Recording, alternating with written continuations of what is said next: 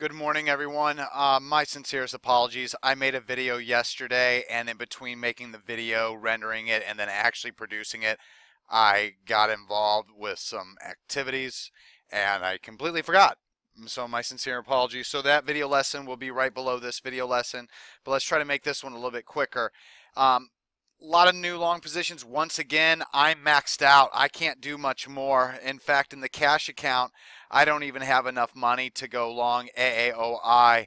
In the cash account, I've decided that I'm only going to take a position in STDY, as it's basically a Fibonacci retracement at the top level, candle over candle on above average volume with a lot of green and max green bop in the chart. So I'm going to pick this one.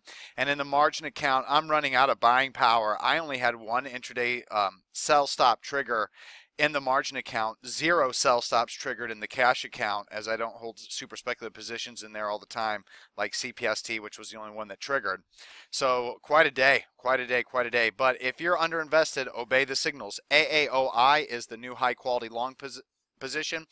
Limit order at 44.35. First cut loss level 42.43. Final cut loss level 40.28. Beautiful, beautiful chart pattern. I expect a measure move similar to the January to March move, and I would love one similar to the May to March move. I don't think we'll get that again, but we could. This is a fundamental growth powerhouse. So I really like this stock. AAOI, if you're underinvested, go for it. 3% is the recommended account capital because it was in my Can Slim and then my max green bop for 5-day scan.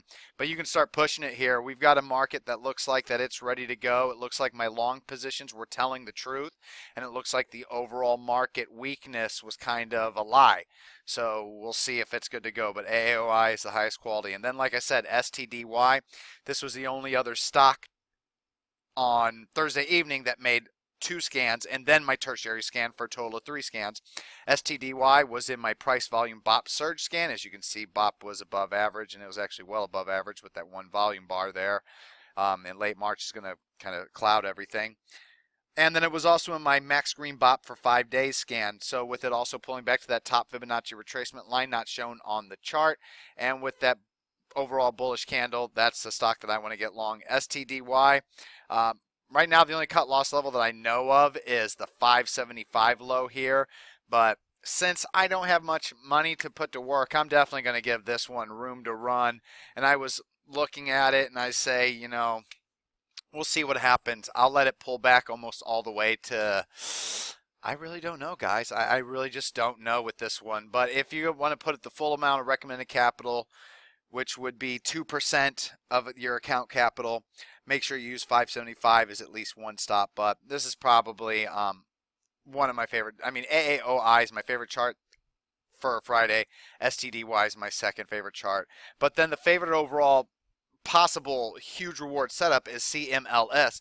This thing has extremely oversold relative strength index, and it's starting to curl up. MACD has been trending higher off some extremely low levels since late February, so there's positive divergence everywhere. And the volume surge and the price reversal hammer candle over candle pattern with the high day close came with a surge in BOP to max green. If volume would have been larger, it's a no-brainer to really try to push it with this speculative long position. But as it is, I wouldn't put more than $1,000 of my I have a $500,000 worth of accounts. I wouldn't want to put more than $1,000 in it in any of the accounts that I have. But CMLS, very nice oversold RSI play. You have only one stop level, a move below 22. And then FCSC, very, very nice. This was in my max green bop for 5-day scan, pocket pivot point signal off the 50-day moving average. Very, very nice. The wicks at the top and bottom of the intraday candle are the exact same. I normally want to see a lower wick than the bottom wick, but if it's even, that's fine. STDY is even up and down. But FCSC is a little bit more speculative overall, as it's a previous oversold RSI turned momentum RSI play, but it's a long consideration. I don't think I'm going to be able to take it anywhere, but you definitely can. Make sure your first cut loss level is a move below 205, and then I definitely wouldn't want to see it go below 192 before getting all out. And then also ENRG is a potential long position. This is one that I wouldn't mind getting long, but once again, I don't think I'm going to personally take a position. I'm going to add here, since we're under neutral condition, that if there's not a volume surge and if I don't love the pattern, I do really like this pattern, don't get me wrong, there's a lot of green bop in it. Without that volume surge and without that intraday tail touching that 20-day moving average, I'm not a big fan of it. As you can see, FCSC is touching, STDY is touching, AAOI is touching the 5 and 10, and CMLS is obviously going to be below all.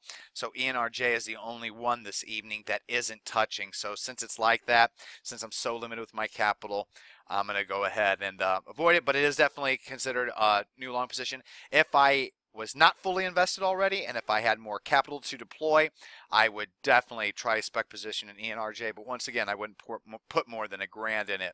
But very, very nice looking chart. Like I said, overall the market looks good.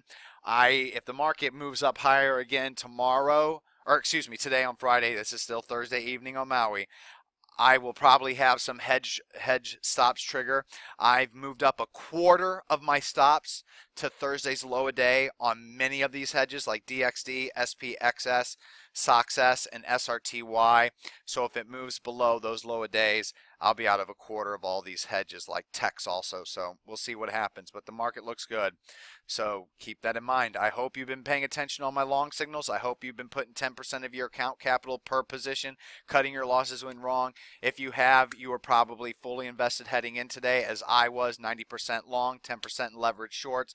All the while, my market model remained under a neutral condition, even though everywhere I looked, amongst every long-term multimillionaire professional, models under sell signals. Can't find any good-looking long-term charts. The only people that were making headway or that looked like they knew what they were doing recently were day traders, and it's nice to see the disciplined work, taking profits when the RSI index is over 80 and cutting your losses, or taking profits when support levels are broken and staggering our stops like in IVAC.